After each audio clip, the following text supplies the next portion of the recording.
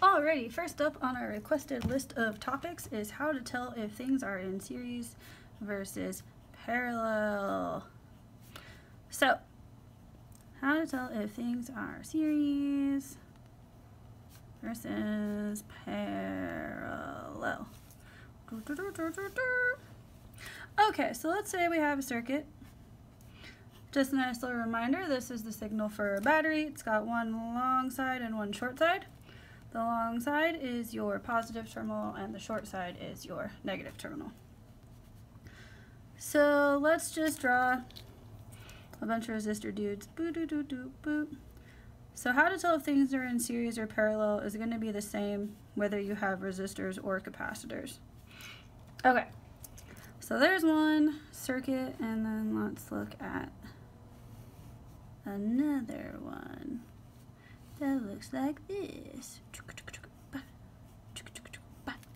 Alright, okay, so here we have two circuits. We have a series circuit and we have a parallel circuit.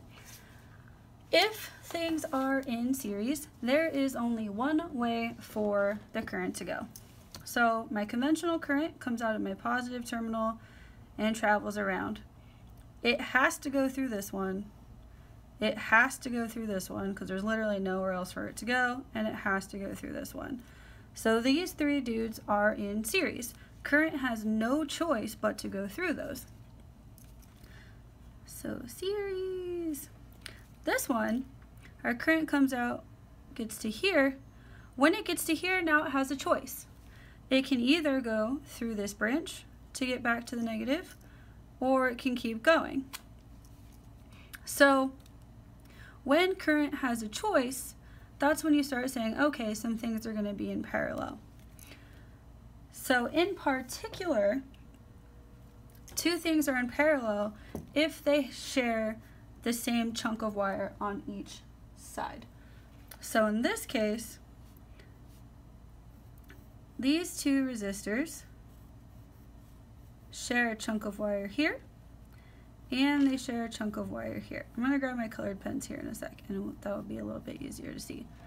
So if they have the same chunk of wire on each side, then those are said to be in parallel. Okay, so let me locate my super fantastic color pen, or even just a color pen. Here we go. Here's some orange.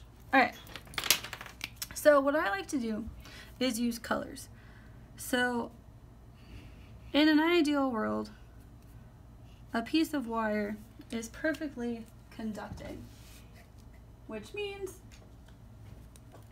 everywhere along this wire is going to have the same potential. It's going to have the same voltage.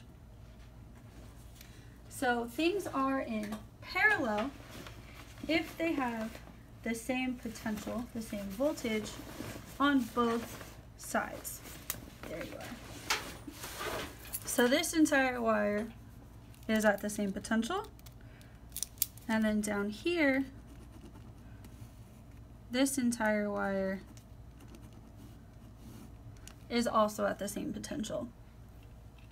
So if you're a visual person like I am, two things are in parallel if they share the same colors. So all of these guys have orange on one side and green on the other. So all of these things are in parallel with each other. So what if we have a circuit that is a mixture of the two? Like this. So, using our colors, boop, boop, boop, boop, we come out of our battery, we get a chunk of wire. I hit an obstacle, so I move to a different color. Then I have this guy over here, and then I have this guy over here. Alright, so looking at it, these two guys, right off the bat, they share two colors. So both of them have purple and blue as their colors. So these two guys are in parallel. So when you are taking a huge circuit and smooshing it down into an equivalent circuit, you always want to look for relationships between two things at a time. So it's usually easiest to start towards the right or look on individual branches and see if there's things that you can squish together. So right off the bat, these guys are purple and blue. They're in parallel. So if we combine these down, they're going to have some equivalent resistance, which we'll talk about in a later thing. So this one's just about how to tell if they're in series or parallel. So because I started off with purple on the top, they're still going to have purple connecting to their equivalent resistor, and they're still going to have blue coming out the other side. So I noticed these guys were in parallel, so I combined them together into an equivalent resistor. So now my current has no choice but to go through all of these resistors. There's only one path that it can take.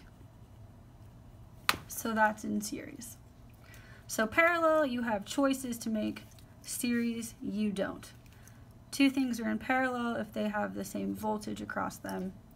Things are in series if they have the same current through them. So the current has to go through everybody.